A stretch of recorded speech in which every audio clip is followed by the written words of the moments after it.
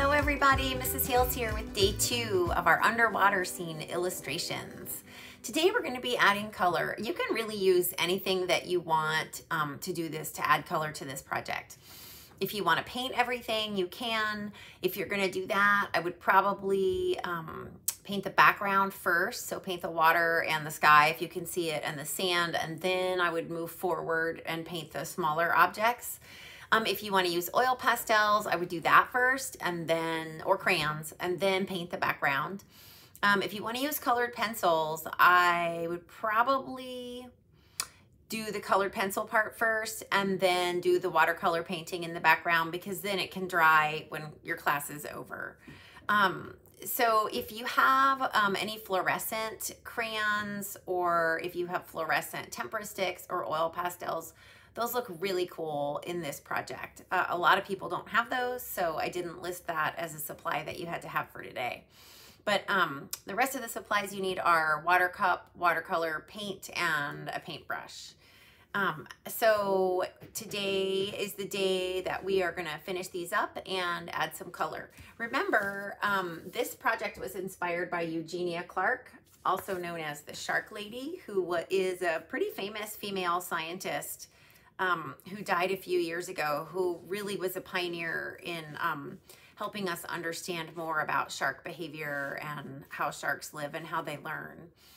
All right, let's go ahead and get started.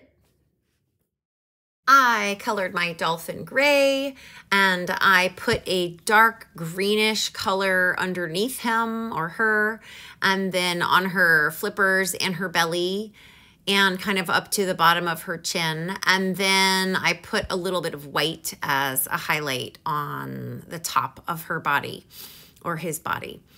You don't have to use dark green. You could use dark blue, or you could lightly blend teeny tiny little like feathery strokes of black in with the gray. Or you could make your dolphin pink. You can make your animals look however you want them to look. And then when I colored my sea, I kept mine more realistic. And I did the same thing with my sea turtle. I kept his or her coloration a little bit more realistic. So they have usually like a yellow or a creamy color shell underneath. Some of that color is often on the top, but then the top shell is usually a little bit darker.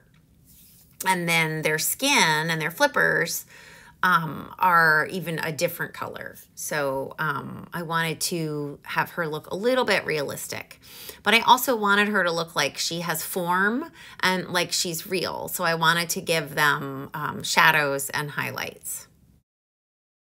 So I used a lot of earthy colors on my sea turtle, like greens and more muted tones, more than the bright colors in my oil pastel container. By the way, I'm using oil pastels. Even if you're using crayons or colored pencils, remember you can layer them to blend the colors and to create a smooth transition or more realistic looking animals.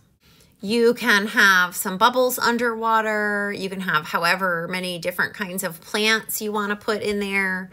I just worked from top to bottom on my picture because I thought I would be less likely to smear. I probably should have worked left to right down here where there are all these different elements in my composition.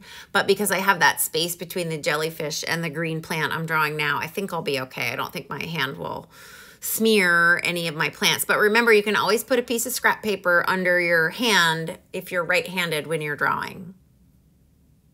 I also wanted to use lots of different greens in my picture. So that is a good opportunity for you. If you don't have a bunch of different greens in your oil pastel or your crayon set, that's a good opportunity for you to layer colors in order to blend them and to create new colors. I didn't film myself painting these because you know how that works. We've done this a bunch of times. I did try to go around the elements in my picture with the watercolor paint because I didn't want the oil pastels to smear. And the other thing I wanted to show you was right here where there are yellow stripes. I left that part of the paper white when I painted because I knew I wanted to put the sun's rays coming through the water. So I didn't think I would be successful putting yellow over blue paint because I'm not patient enough to wait for my paint to dry sometimes. So I just left some of those ray areas white. And then once the blue paint had dried a little bit and I knew yellow wouldn't bleed into the blue, then I went in there and painted those little stripes yellow. Okay. That's all I've got for you today, other than to review with you the art elements that we used today. All right. We definitely used line and shape. We used space because we brainstormed our compositions. We used color.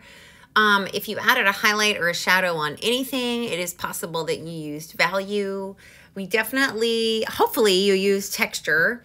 You probably didn't use form, although you could have tried to create form if you, by using value to make something look like it's round or like it's real. Yes. Okay, everybody, I hope you love these underwater illustrations. I like to save this for the spring, the end of the school year. I don't know why, because I like to go to the beach maybe. And I love to think about all the little creatures that are swimming around underneath me when I'm paddling around in the ocean.